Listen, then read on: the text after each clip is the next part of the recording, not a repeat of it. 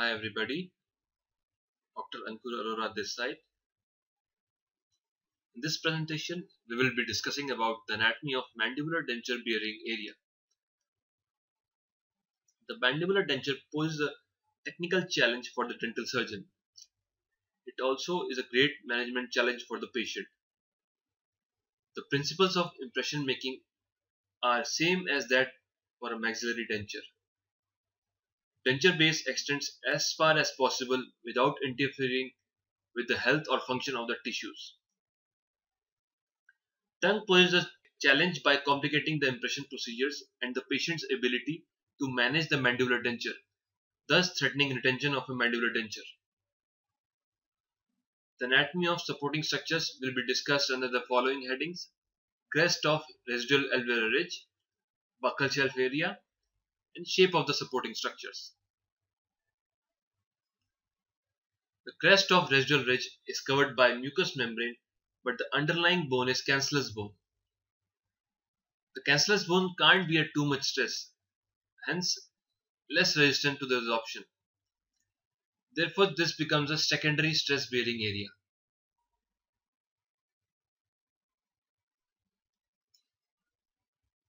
This is the crest of the residual alveolar ridge.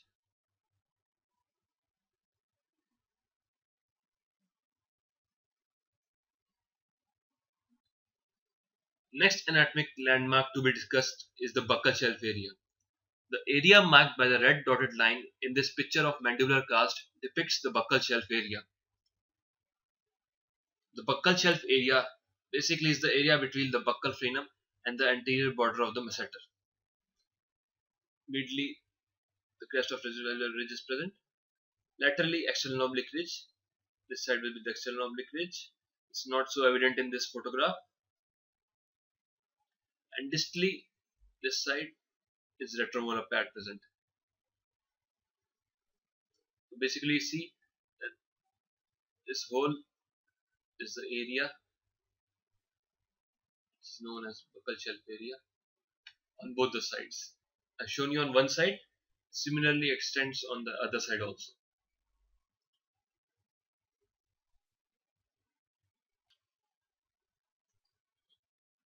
Like this.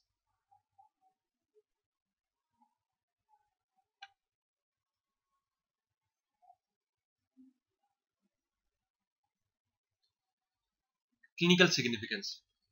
Though the mucosa overlying it is less keratinized and not ideal to provide support, it can bear stress because the bone of this area has a layer of cortical bone overlying.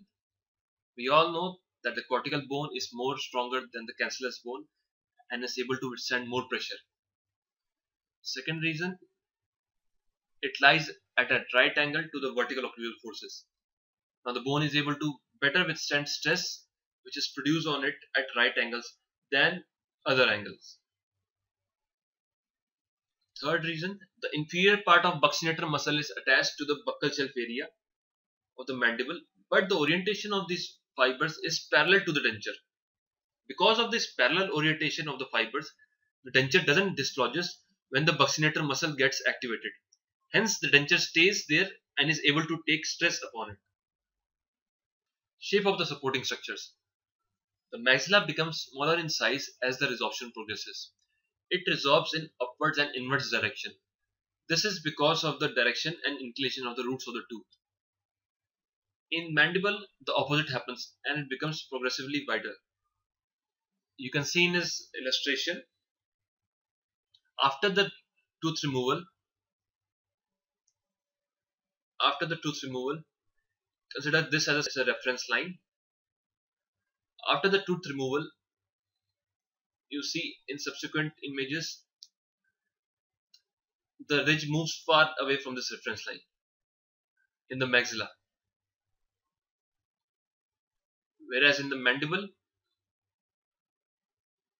also it moves far away. In case of mandible, it moves outwards, whereas in case of maxilla, it moves inwards.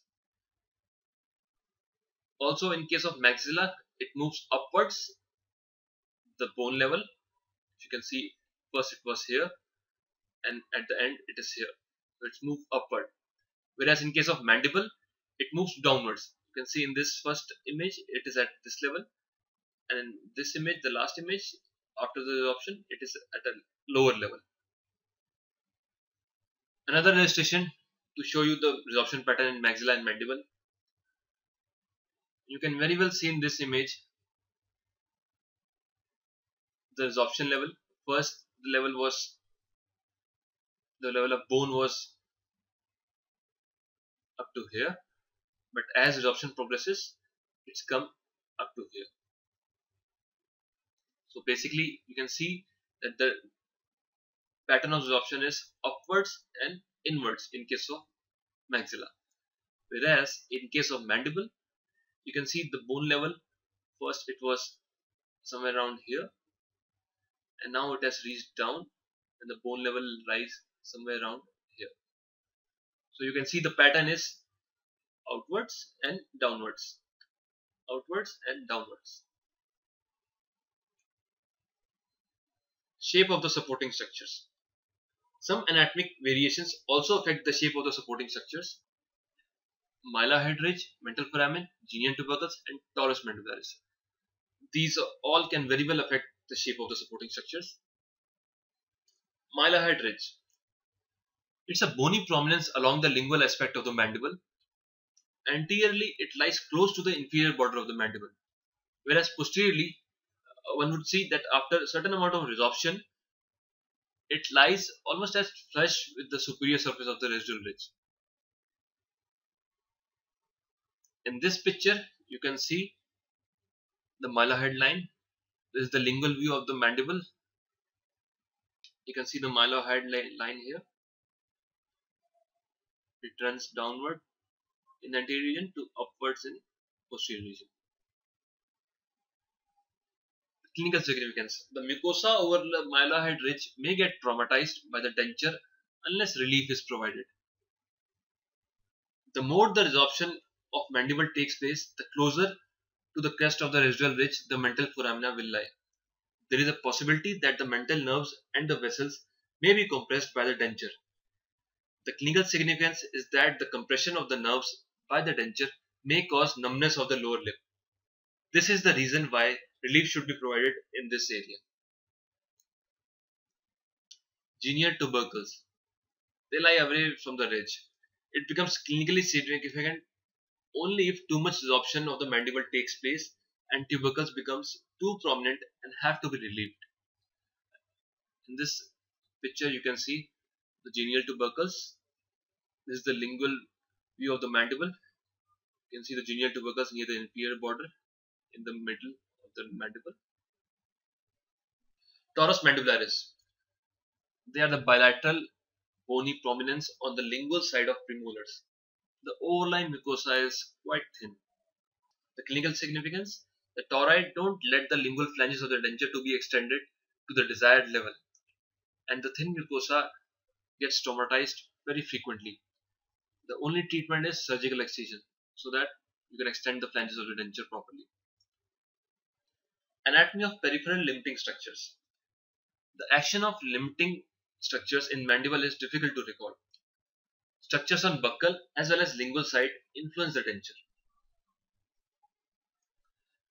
You can see in this image there are structures present both buccal and lingual to the crest of the ridge. Buccally we see presence of the sulcus and frenum. Lingually we see the floor of the mouth, the lingual frenum. Floor of mouth is very dynamic in nature and creates a challenge for the dentist to record the lingual border. The labial vestibule extends from buccal frenum of one side to the buccal frenum of the other side. It's divided into left and right halves by the labial frenum. Labial vestibule. The extent of denture flange is affected by mentalis muscle. A fibrous band attaches labial frenum to orbicularis oris muscle. This makes the frenum active. Denture has to be relieved carefully in this region. On opening the mouth, the sulcus becomes narrow due to stretching of orbicularis oris. Hence, a proper impression will be narrowest in the anterior labial region. we see that orbicularis oris influences this region to quite an extent. In this picture, we see the labial frenum. The notch in the denture should be narrow and U-shaped. This is how a notch should be, narrow and U-shaped. The notch should not be wide and V-shaped. It should not be like this. This notch should be narrow and U-shaped.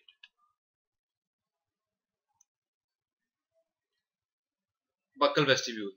The buccal vestibule extends from buccal frenum to the retromolar pad area. The buccal part of the denture which extends into buccal vestibule is called buccal flange. Buccal vestibule is influenced by buccinator muscle. The denture should completely cover buccal shelf despite the fact that it will rest directly on the fibers of the buccinator muscle. In this illustration, you can see the denture overlying the buccinator muscle fibers. This is the denture. This is the denture border. And these are the fibers of the buccinator muscle. You can see the denture is overlying the buccinator muscle fibers.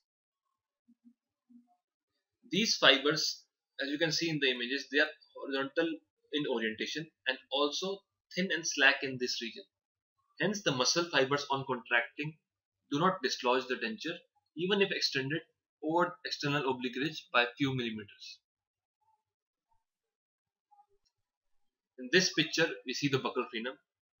The notch made in the denture should be wide and V-shaped to allow for activity of muscle attached at the frenum. The notch in this area should be like this, wide and V-shaped, and it should not be narrow and U-shaped in this area.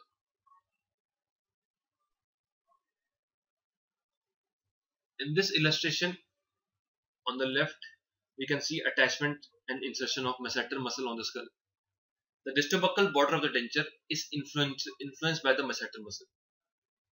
On the right side is a cross section in which we can see how the contraction of masseter muscle creates a pressure on the fibers of buccinator muscle and cause a groove on the soft material used to record borders.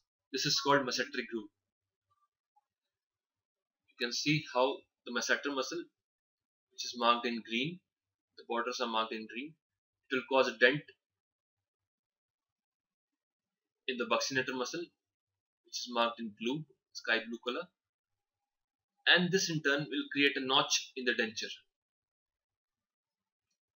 or in this case in the impression material with which we are recording that area.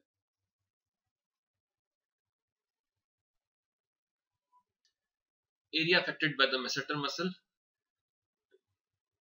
This is the view of impression surface to show the area affected by the masseter muscle. The area is marked bilaterally by the red brackets. Distal extension of the denture. It's limited by the ramus, buccinator fibers, lateral bony boundaries of retromolar fibers. The desirable distal extension is slightly lingual of bony prominences and includes the retromolar pad. The retromolar pad is a triangular soft pad of tissue at distal end of mandibular ridge.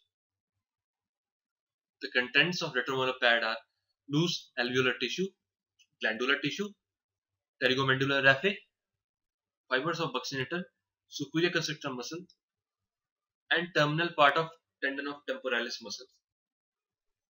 The last four are the muscles.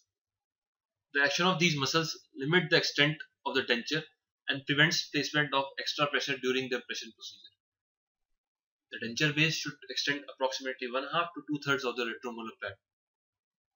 Extending the borders to include the retromolar pad completes the soft tissue border seal. Hence we see it's an important landmark. The lingual border may be a little tricky to record. This is because the lingual tissues are easily distorted while making impression. To fabricate the denture with good lingual extensions, the action of myloid muscle must be understood. The mylohyoid muscle extends from mylohyoid ridge to the hyoid bone.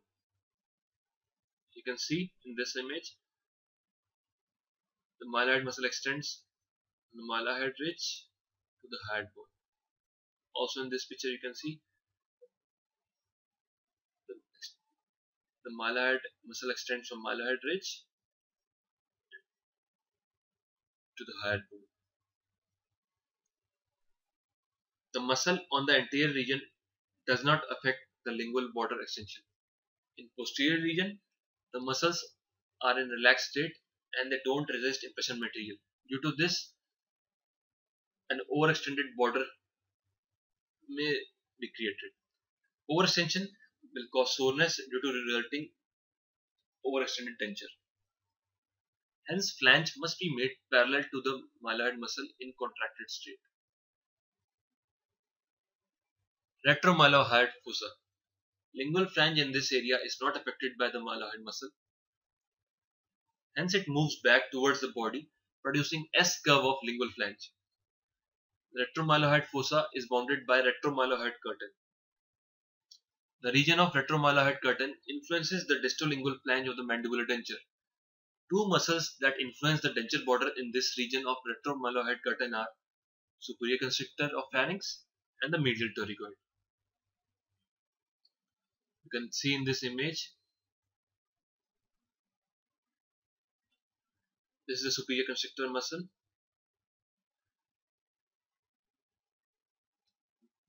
Behind it is a medial pterygoid muscle. So medial pterygoid muscle will exert some influence on superior constrictor muscle when it is contracted. That is, when the medial pterygoid is in action, it will produce a bulge in the superior constrictor muscle, which in turn will affect the posterior border of the denture in this area. Sublingual gland region. The sublingual gland rests above the mylohyoid muscle.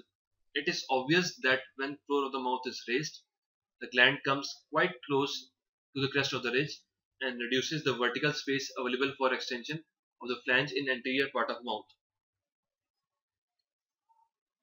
You can see in this image, this is the mylohyoid muscle attached to the hyoid bone here. Above it lies the sublingual gland. Similarly, you can see the sublingual gland present here also above the mylohyoid muscle.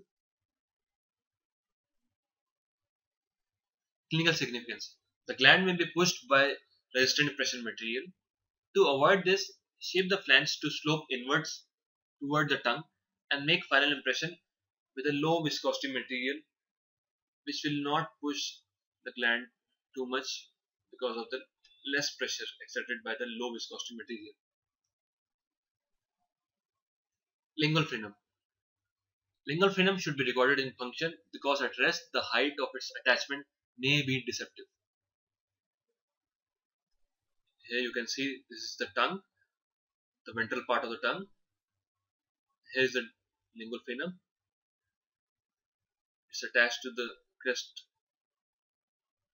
of the residual alveolar ridge, which is here. This means that at rest you may feel that the frenum is attached at a low level, but during function it reveals its actual level of attachment and it may just dislodge the denture and hence should be recorded properly.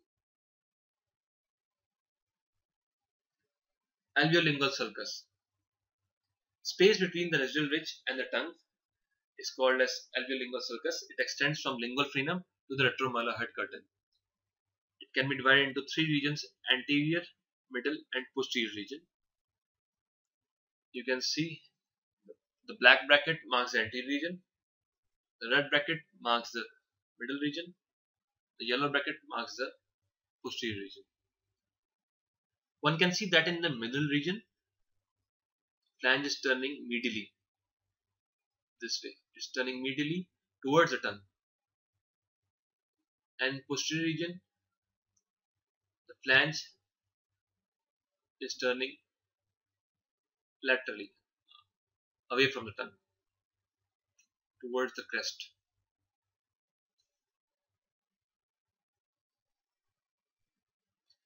In anterior region, premolahyoid fossa is present. The lingual flange is shorter anteriorly than the posteriorly in this region. Middle region. If the flange is sloped towards the tongue, then it can be extended below the mylohyoid ridge.